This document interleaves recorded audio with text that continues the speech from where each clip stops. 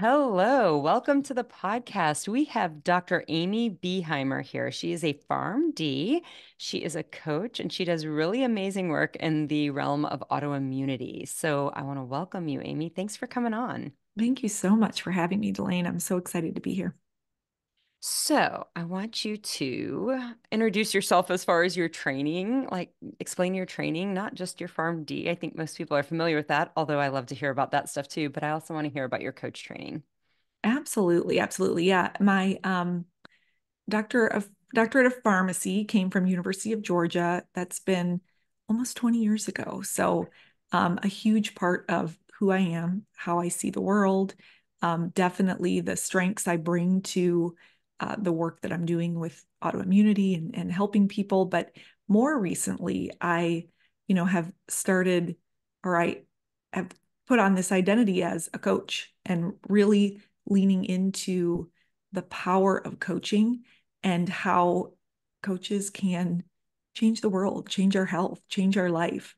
Um, Specifically, I went for training in functional medicine coaching. So, really Nice. looking at the root of what uh, is going wrong in our bodies. And I have to say, I found it mainly because I started looking for myself, which I'm sure we'll get into, the various things that my body has been telling me over the years. But going the functional medicine route through coaching and then getting board certified through the National Board of Health and Wellness Coaching has just been huge. In terms of the skill set and the ability to really help people change. So combining those two skill sets, the science and the conventional medicine with this functional medicine behavior change piece has just been such a gift. Yeah, yeah. I know that for those of us who work within the Western medicine realm, and then we have this other part that really does combine the why do we need to change and how do we make powerful lifelong changes in our life because Western medicine does not teach Yeah. that. I mean, really, really falls short in that category. And I think that, yeah, we start to see, and when we see how do you create long-lasting change, and then we see it in our own lives, and then we see we can share it with others, it is just, for me, like it's true hope. Like, oh my Yes. gosh, I see that this is possible, and everybody else in the world needs to see it's possible. And it's really what's missing from medicine. Most people in Western medicine, most providers are like, yeah, nobody can make lifelong changes. Let's just give them a med. Yep. And it's a very it's a disheartening at Yeah. best mindset. And so, yeah, I agree with you. Like, this is really what changes Yeah. people's lives, and it's such meaningful work. So, yeah. Well, and it's such a snowball effect. And I often find that it just takes people being curious enough and hopeful enough that maybe there is a different way to get over that initial hump of, ooh, I'm going to see what it's like to work with a coach. And then you Yeah. start to really experience it. And then it's like, oh, I don't need to read about what a coach can do. Like I'm here feeling it. And like that's where the magic is. If we can overcome ourselves to try something different. Yes, yes. And I think that it is truly where the magic. And I think that some people are able to get there in that hope phase. Yeah. But I think also equally as powerful as those people who are in that desperate phase and they're like almost to their wits' end and they're like, I don't know what else to do.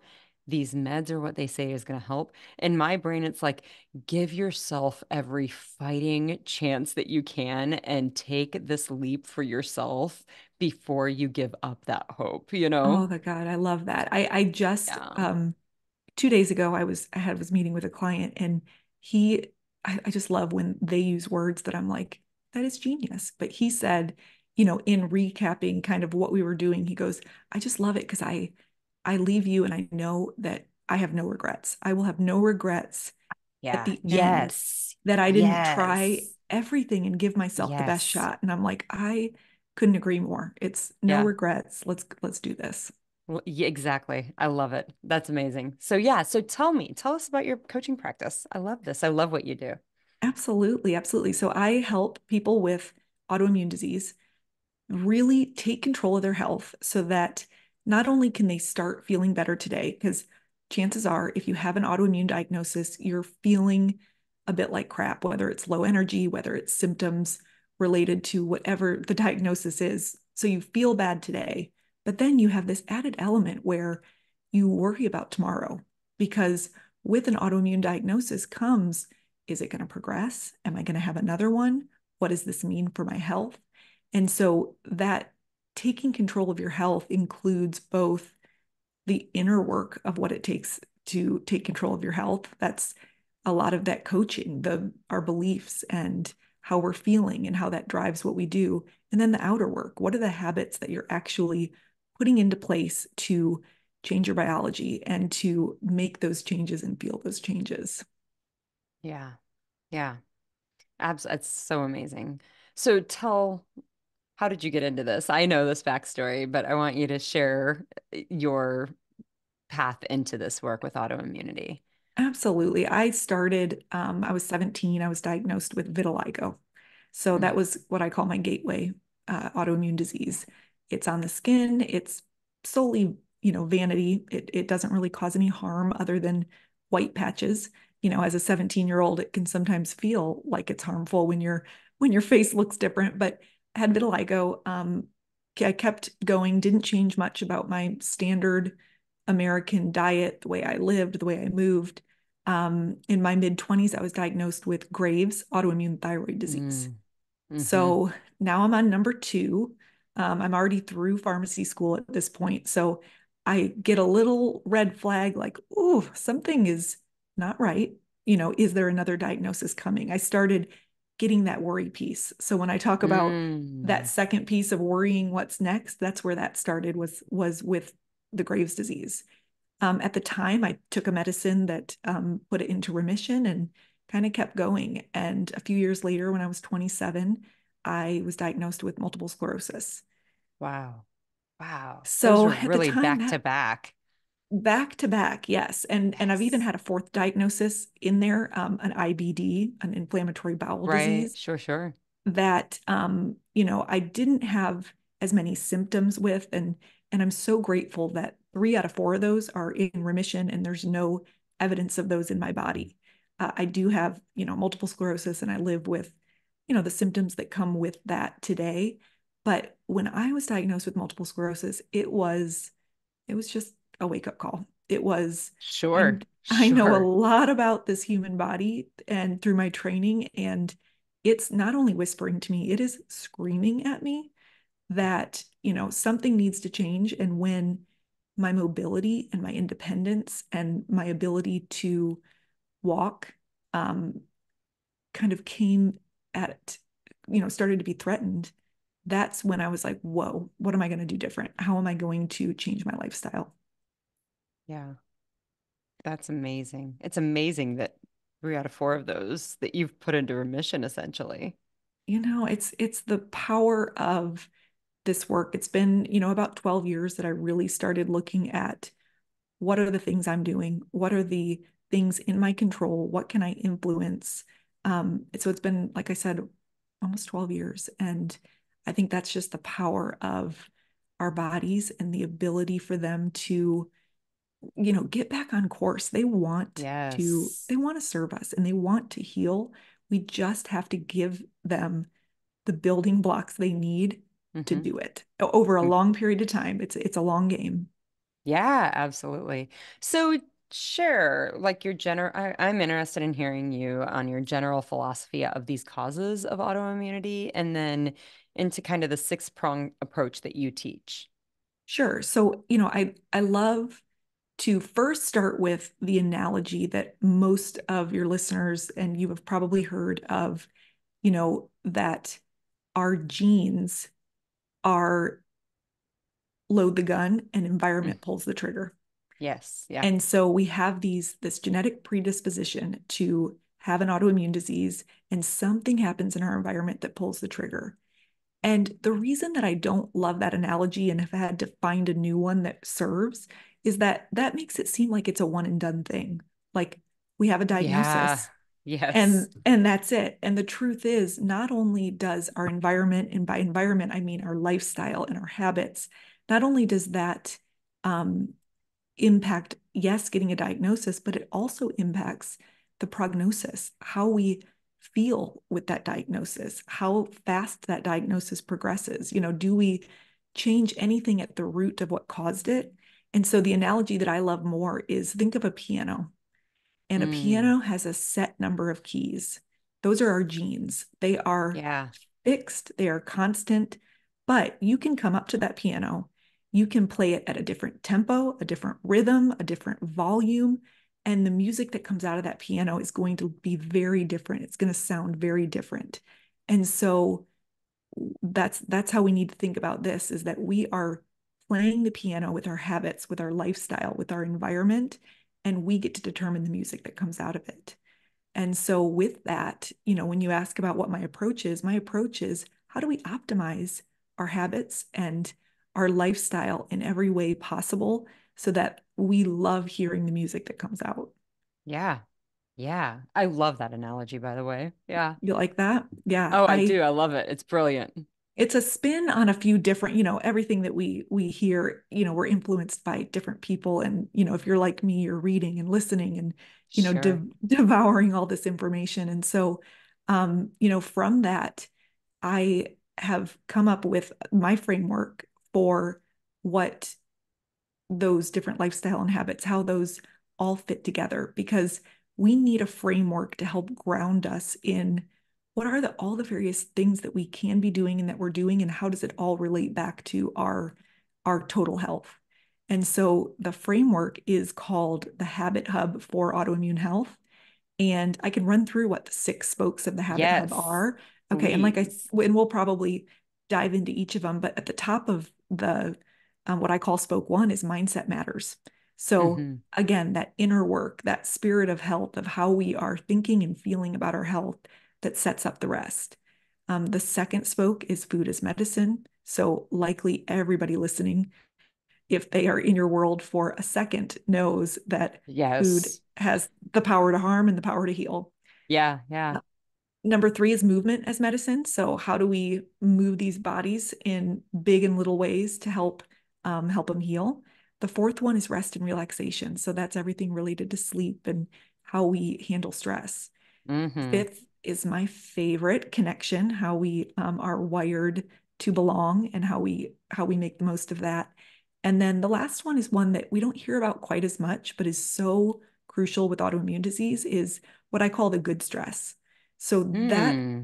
those are the things that we're doing where on purpose we are pushing ourselves a little bit past our comfort zone into our growth zone so that we get to come out the other side just a little bit stronger and a little bit more resilient. I love that. I love that. I've been looking into sauna work. I've kind of come in and Mm, out of hanging, of like of sauna work and of course it's cold right now. It's in the winter, so it's easy to get in the sauna. Um, and that whole idea of the stressing of your body yeah. leading to an improvement in overall well-being and health. And that's really how sauna works. And so I think that you're right. It is something that we don't, I mean, everyone's like, I think as humans, we're driven to look for the easiest path possible. And so, sometimes it doesn't seem to be to make sense to look for that stressor, but the good stress that is relevant and helpful to building health. Well, and we all know it with weights. I mean, we go to the gym, we Right. know that we're going to be sore. And it's like, oh, but this is good. I come back, I'm Yes. stronger. And so we take that same principle, we apply it to what we do to our cells metabolically, kind of how you mentioned with sauna or various types of fasting. But we also can do that with our emotions. We lean Absolutely. lean into and feel a little discomfort or angst or whatever it is, and get that rep of, oh, I can handle that, and I didn't die. Yeah, it's resilience, really. I mean, both like with the muscle part of it, it's resilience. The more we prove to ourselves that that isn't going to be the end of it, the more we prove to ourselves we can do more. That's, you're right. It is the one that nobody talks about, but really Yeah. so very powerful. Yeah. And there's these So, six oh, there's these yep, six go ahead. spokes. I was just going to say, it's usually habits and lifestyle have a primary spoke that they fall under, but they really are so interconnected. You can be Absolutely. trying to cut down on processed foods, I know is important for both of our audiences, but so that can fall under food as medicine, but you may have to feel some discomfort as you resist an urge to do it. So that's going to dip over into the good stress spoke. So the beauty of the Habit Hub for Autoimmune Health is that they all kind of play together, and finding balance amongst them is key. Because I had a time where I was so focused on food as medicine that I was not going out to dinner with friends because I didn't want to eat the inflammatory Yes. oil. And I finally I'm like, Yes. whoa, I'm sacrificing one spoke for another. And Yes. so seeing it big picture really does help. Or the people who, and I've been this person, like, oh, I only got 5.5 hours of sleep, but I got to get up for my workout, right? Exactly. And the realization that, like, yeah, you can't like that. I mean, maybe once in a while you can do that, but we cannot consistently be making that sacrifice, that trade-off. Absolutely. So yeah, yeah, yeah, Yeah. I love that. So I know we talked, and I really do love this idea, even the piano being the genes and the way we play it being kind of the part that we have, the nurture versus nature. We have nature that needs to be nurtured. You and I have talked about this in the past, and I like Yes. that. Um, so when you work, I mean, do you find that in your coaching practice that you hear people coming to you with this very defeated idea, like these are just my genes and I've got nothing to do? Like, I don't know that there's anything I can do to change it. And No, yeah, what's a story? I mean, what's the message that you hope I those think people hear? I'm trying to reach more people who are in that phase. I'm trying to instill the belief that what we do matters. Because, by the time somebody is, you know, curious enough to reach out to me to have a conversation about, can we work together? They they have a belief that, they often have maybe Yes. seen it in someone else, or they have some sort of belief. And so it really is, there are so many people, I think, more that I come across in my personal life that, they have an autoimmune diagnosis and they are like me with my first two diagnoses, where, okay, not all right, not much I can do, or I'll take the pill, I'll do this. And so really realizing that we don't need to wait for it to be a diagnosis that feels earth-shattering, or for it to be so bad that we need to see such a change. If we can get upstream and make some of these changes in a way that feels really good, and look at it as a gift you give yourself to work with a coach instead of this have to Yes. do or punishment. Right. Like, I just, but like I said, I was in that boat too. Sure. I Yeah. think that once we see and we work through some of these struggles in our own lives that we felt like were out of our control, or we didn't know how to get control of, or we're not seeing any good examples of people getting, when we get to the other side and we're like, oh yeah, Yeah. I've mastered this. I know how to control this. I know exactly what to do. I know where to change things when things need to be changed. I think when we get to that place, I mean, I think it's very natural to be like, man, I wish I would have known this earlier. Yeah. Yeah. Oh man, what would have been different in life? And so I do think, I like we want that, oh, let me help you. I hope you can find it earlier. I find this with my children. I'm constantly like, man, had I had this mentality earlier, Totally. boy, I would have taken Totally. over the world. And I want this for you. I want you to be able to have that. So I do, Yeah. yeah, I get that. And I agree with you. I'm in that same boat where I'm constantly trying to get the word out there. You do not have to live sick. Yeah. You do not have Or to live sick. remove the disease from it and just ask Right. any human being, like, what do you do? What do you wish you were doing that you just can't seem to do? And everybody has something. Oh, I wish I Yes. ate better. I wish I moved more. I wish I stressed less. That is the gift of that coaching can bring, is the ability to decide on something you want and go out there and get it, Yeah. and do it in a way that you love and that feels good. And there's a Harvard study that shows the three macronutrients of happiness. And I love the Oh. the wording they use because it speaks to us as food is medicine. But I like to say, I borrow it and say it's the three macronutrients of health, because for how many of us is health directly tied to our happiness? Yes. If we don't feel healthy, it sure is hard to feel happy. But one of And the if you are healthy without happiness, what the hell is the point? exactly, exactly. Oh God, that's Right? so true. Yeah. What But are those three? I want to hear those. so the three, one, I mean, they're ones you've heard before. One is like a sense of meaning or a sense of purpose, which Mhm. absolutely coaching can help. Two is pleasure. Most people don't have problem really doing things that feel good, doing the day to day.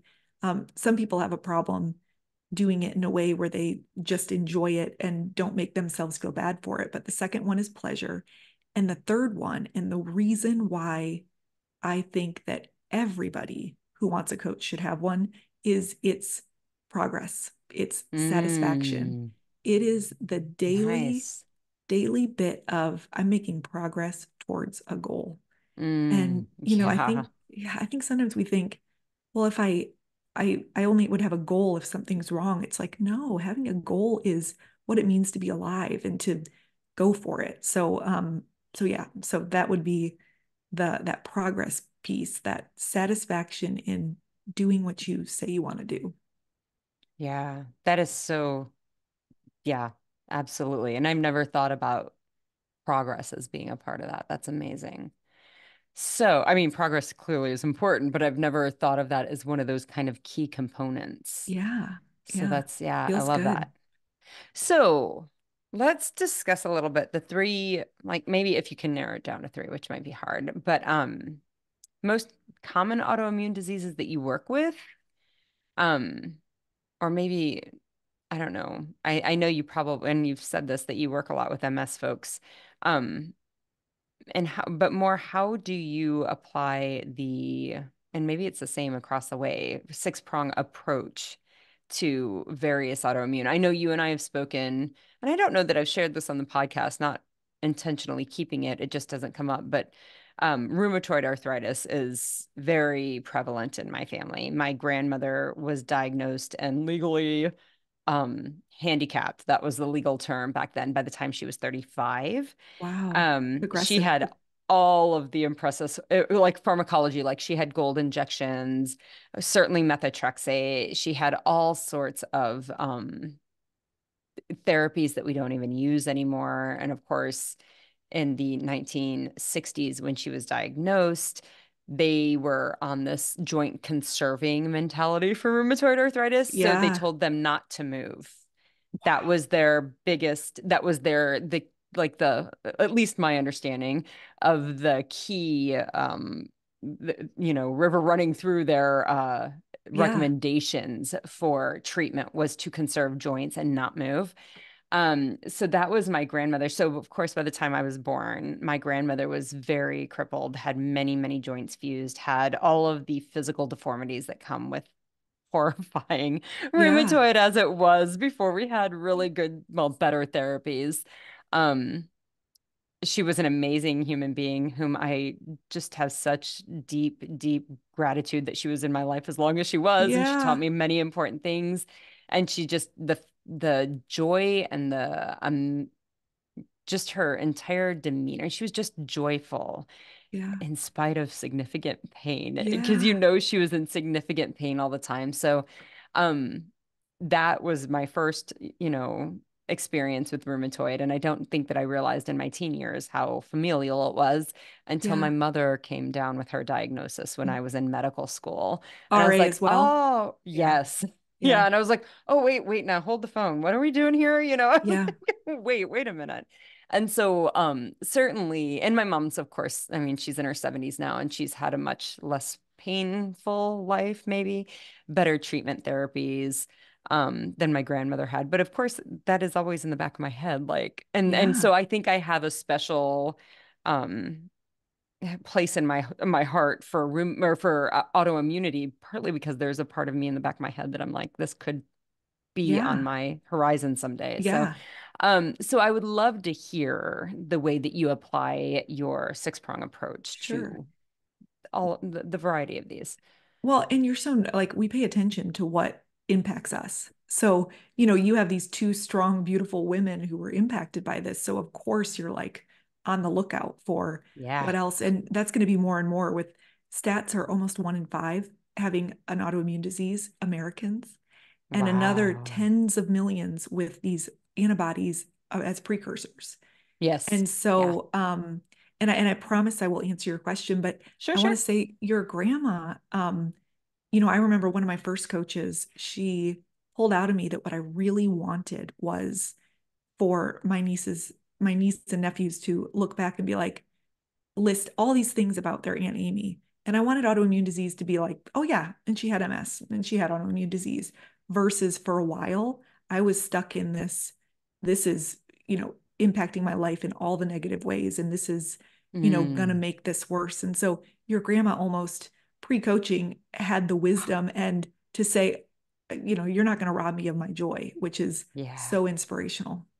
Yeah. Yeah. She was really, really an amazing woman. So yeah. But and Aw, I'm thanks like, for sharing. yeah. I needed help to get there. So she was Yeah, doing it on no, her I'm like own. grateful. Whatever her genes are that I got in me, even if they do have Yeah. rheumatoid with them, I'm like, I'm grateful I have them Yeah. because she was a pretty amazing lady. So Yeah. yeah. So the people that I work with, I like I said, a like attracts like or misery loves company. So I do find that people with MS do find their way to me, and I'm so grateful for that. Also, there's a lot of co diseases because they do tend to cluster. So thyroid disease is statistically one of the top ones. You know, if you don't have some sort of thyroid issue, chances are you know somebody who does. You know, I hate to Hmm. say that, but Truth. thyroid, Yeah. rheumatoid arthritis. Another one that is questionable, the autoimmunity link, but Lyme's disease. So Hmm. people will come because again, they're in that place where they just feel terrible and what can they do? And the commonality there is a lack of energy. It's the symptom that binds a lot is what's going on at a biochemical level is, you know, our cells are not as strong, the mitochondria are damaged, and so we just Yes. feel fatigued and exhausted. And, you know, it doesn't matter what the what is. You know, the work that I do with people is all about let's make these cells the healthiest they can be. Let's work on our minds. Let's work on our bodies.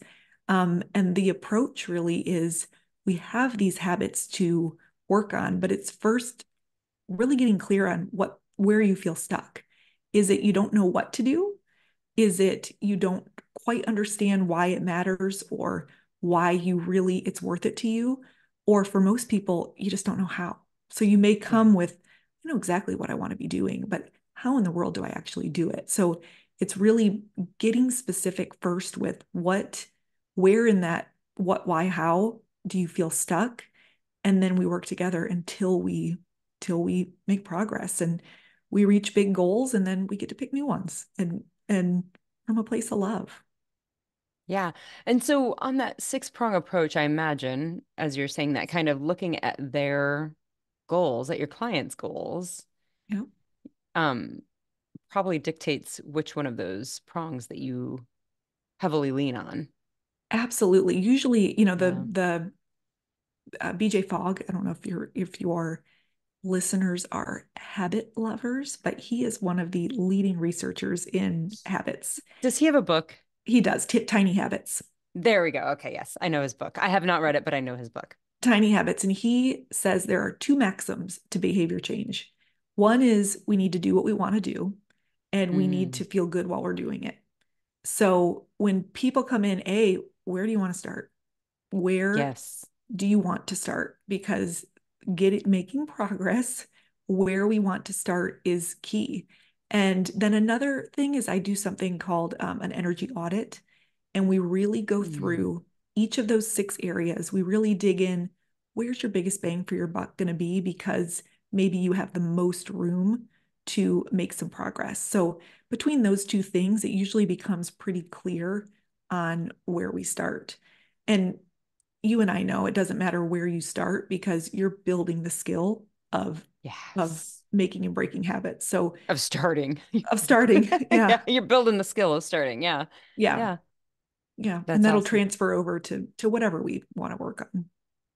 So I know you have a six key habits to feeling better today, and I want to come back to that. But before we do, I want to talk about you and I have spoken about this briefly, and I really would love to talk about it for an hour, but that seems excessive, so we don't have to do that right now. But I want to talk about your sugar snob idea, which I think is brilliant. And I do want to hear your 10 cents on where artificial sweeteners fit into autoimmunity and like just the cause I think a lot of times we as humans love sugar and that is just Mhm. biochemistry. Like nothing's broken about us. There's nothing wrong with us. We're not addicted to it any more than we would be addicted to other things that we didn't naturally come into contact with that has this biochemical experience. Yep. So, I think that humans, we like to find our sweetness everywhere. And when we believe that the sugar is a problem, then we turn to something else to try to get that sweetness. And that turns us to, of course, artificial sweeteners. But I want to hear your 10 cents on being a sugar snob because I think we have similar ideas on this. And then I do want to hear you Yeah. explain the artificial sweeteners and where it keeps us stuck. I would love that. So I, of course, for, a podcast that has diabetes in the name, we're gonna talk about sugar. It really started with people would describe as I was starting to experiment with how am I going to be eating, all those years ago, people around me watching, they would say, "Oh, she doesn't eat sugar." Oh, she because they would notice that I wasn't going after the big desserts. I wasn't doing various things. And for some reason, like that label, it wasn't entirely accurate. And it kind of made it seem like I was doing something that, that was hard to do, or she doesn't do sugar. And so really what it means, and I have a podcast episode on this, which is what you're referring to. It's the habit of being a sugar snob. Yeah. A snob by definition is like being selective and being, intentional to kind of have high standards for something. And so being a sugar snob essentially means, and I invite everybody to be a sugar snob with me, it means if I'm going to eat sugar, it's going to be worth it. Like it's not going to be from a package that I could get at any convenience store anytime that is just, there's so many of them that it's everywhere. It's not going to be this just mindless eating in a fog, or it's going to be on purpose. It's going to be someone I love made me a gluten-free, dairy-free dessert, and you know and I want to try it, or it's going to be because I spent time in the kitchen cooking something for my celiac husband or for someone else I love. So yeah, it's really just that I love redefining it. that we can have it, but let's make it worth it. Let's make it Yes. exclusive and really like worth what it potentially can do to our body. And when we do it in that way, remarkably, it doesn't have as catastrophic of an effect on our body. Absolutely. Yeah. Absolutely. And I also like the idea, of if it's something you can get everywhere, Yep. you've already had it in your lifetime, Yeah. and chances are it's not that spectacular or not as spectacular as it could be, Yep. right? One Yeah. of my one of my ways to be a sugar snob that I talk about is I've decided if there's any chance that somebody was sitting in a meeting in a boardroom and they're on a team of executives that are designed to help you crave something more or to make something have a certain mouthfeel so that you can't stop. I've decided I'm pissed off enough at that Yes. concept that Yes. you don't go in my body. Yeah. I'm Yeah, and just, it's a solid no. I'm a solid no. If somebody in a boardroom decided this, then I'm out. I'm not doing And it. my mindset on that gets a little hippy dippy, and that's okay. I'm a I little like hippy hippy dippy. I'm all dippy. right with that. Hmm. But this idea about food being made with love and how that love that we make food with, and I totally harness this. I always tell my children anything I make for them is chucked full of love. I Mama love made that. you an omelet and it's chucked full of love, I right? love that. Yes. But having the food and the love that goes into the preparation of food and how that transmit to the consumers. And I'll tell you, those people in that damn boardroom making sure the mouthfeel and the bliss point and all of it that is made in the food that they are manufacturing for the Yep. millions, Yep. they don't care two shits about us, but they don't They're have not any eating love it. for me. I They bet you aren't they're eating not it eating because it. they don't because they know how No. horrible it is. Yes. Exactly. And so yeah, like absolutely. I Yeah. love that and I the same way. Once I realized that that was what was happening with packaged and Yep. processed foods, that it was about how they could make you the consumer want it so much that you would eat it regardless of how good it was and how sick Yep. it makes you. When Yep. I realized those two things, it became very easy to break up with sugar for me at least. And if So, you're still out, if you're still in that, like nothing is wrong with you, that is, no. I still, it's so funny what you said about you've eaten enough of it. I have Yeah. eaten enough perfectly milk soaked Oreos to know the way that feels when it dissolves in my mouth and I squeeze out the milk. I can sit here. I haven't had an Oreo probably in, I don't know, almost a decade, and I can Can still still, feel it. yep. And I'm like, oh, okay. Yep. I remember you. I love you. You got me through some very Hard broke times. days, some very Yeah. broke days where I bought the knockoff version at the dollar store in my college town, that Yes. kind of thing. So, oh yes. And artificial sweeteners, it's hard for me to I'm going to give you my personal Yeah. experience with them that leads into kind of the science behind it. But I used to be addicted to Diet Coke, meaning, yeah, yeah, Delaine's raising You're her my hand. sister from another mister. Yes. Oh, Yes. like I'm talking 10, 12 a day. Yeah.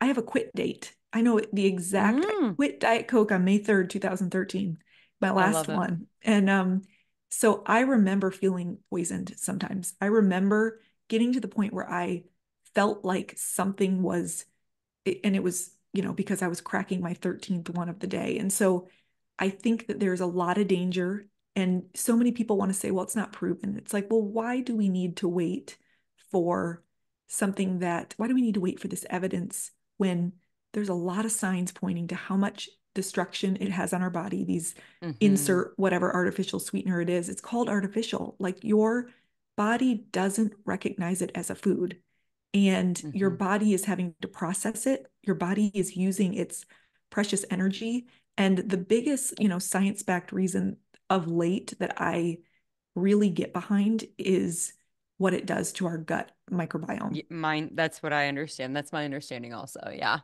Yeah. I Yeah. mean, it's the 70% of our immune system is in our gut. And so if we are trying to create autoimmune health, which is the call to Mm, action that I empower everybody, let's become autoimmune health creators instead of just managing a disease. Let's create health. yes. Our gut has to be at the center of it. And if we're coming in and wiping out the good stuff that we do in all these other areas for something like that, um, it's doesn't quite make sense. But I Yeah, know it's it hard. seems like It's so we're hard. riding the gas and the brake together. And no, I agree with you as far as your thought, the comment, like nobody's broken if this is what you're doing. In my brain, I'm like, yeah, no. The food manufacturers spend millions of dollars every year to research Yeah. and develop food that hijacks your neurochemistry Yeah. so that you want it. There is Yeah. nothing wrong with you. You're working perfectly the way the human body is meant to work. We have to realize what's happening and kind of have this intentionality and this rising above that neurochemistry to stop that part and get You us want out to of hear, these sick states. oh, you're so right. You want to hear hippy dippy? I Yeah. have a recurring dream that I decide in my dream, screw it, I want Diet Coke again. And I just start drinking Diet Coke. I'm not kidding. And I wake up and I'm like, did I drink a Diet Coke? Did I, This what this is how happened? a true Diet Coke addict works. Yes, I get it. And I was there. I Yeah. was there. I Yeah. totally get it. That Did you rank can versus bottle versus yeah. Oh yeah, fountain? yes. Totally. Bottles were like far inferior to me. I think cans were probably superior and then the fountain drink was tolerable and I would do okay with it. That's my Oh, I ranking. loved fountain. Hmm. Fountain was my jam. Did Oh, you rank them between fast food restaurants? McDonald's number one. Yeah, yeah, yeah, yeah. Always. They have big straws, and I think that I it know. So you could get a delivered lot more. down. Yeah. work with us and we can really understand you. That's what I'm getting. We only learn Absolutely. through experience, right? This is real. Absolutely. Yeah. Absolutely. Well, I love this. So, my question that I always ask people who are on the podcast, what is the one thing, if you felt there was one thing that a human being could do to get the most bang for their buck as far as their health goes, what would that one thing be? I kind of have two answers. We'll Okay, well take this it. because this one doesn't really, I mean, this one's a little bit different, but I think starting today and meaning I love that. like whatever, you How know, true is that? whatever BS your brain wants to tell you about waiting or it'll get easier or I'll do it when, like the Yeah. compound effect, the compound interest of starting so small today and making progress back to that progress thing, you will never, ever, ever regret it. Yeah. Figuring out how to start today. I think Um, that's great. yeah, I don't need my second one then. I My love it. I second do. I'm like, I mean, like you can say it, but I think that you're right. my Starting today is the biggest thing that you can do for your health. I love that. I think my second one, is just the one that I can't, it's what changed my life was really embracing my thoughts about my Mm. disease, about my diagnosis, and realizing they're optional. And, that mindset work of, I thought when I was diagnosed, my life would always be worse. Like, there is no way you can Mm. have a progressive chronic neurodegenerative disease and not have a worse life. And slowly over a decade, like slowly chipping away at that. And now again, starting then and slowly doing the work with the help of, outsider help, I don't believe that anymore. Like that, I can look back and say, no, I don't. Like, I refuse to say my life is going to be worse because of a diagnosis. So mindset, doing something to invest in I love the that. mindset work. Yeah. And I love that you said that thoughts are optional. We Uh, just in the group, I have my group program, we meet on Fridays. We meet on Tuesdays and Fridays.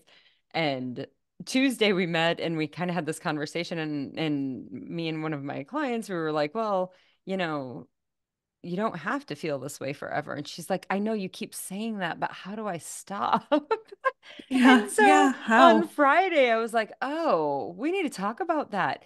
But just the knowledge that the things that we think, sometimes things pop into our head and we can't control every time what Yep. pops into our head, but we can control. It is Yeah. optional to continue to spend time with those thoughts that feel cruddy. It is Yes. optional to continue to believe that life is going to be worse, which feels worse, which feels Yep. that is optional. And when Yeah. we realize that, and then, working with somebody, it gives you the opportunity to develop something else that's also true, right? Like, Yes. and start to spend more time with those thoughts. And that's how we change our Yes. lives, period. Well, and I love that woman because go I back do to too. the where am I stuck, what, why, or how.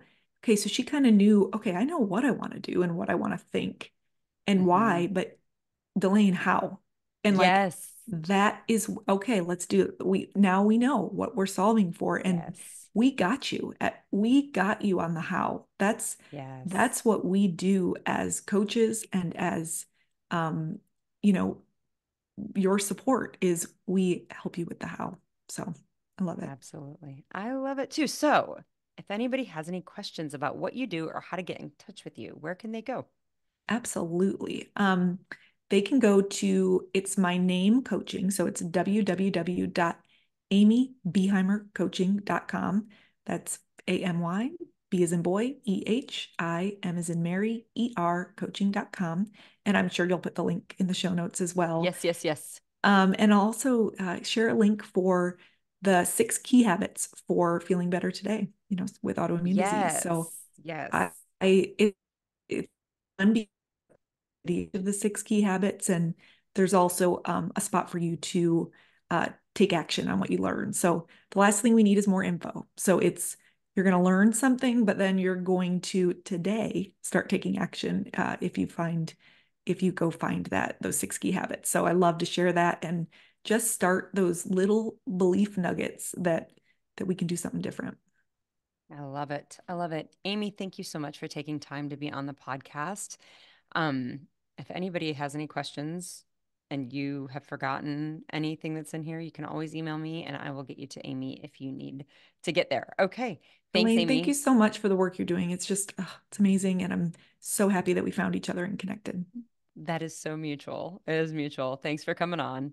I Thanks. will be back next week with another podcast.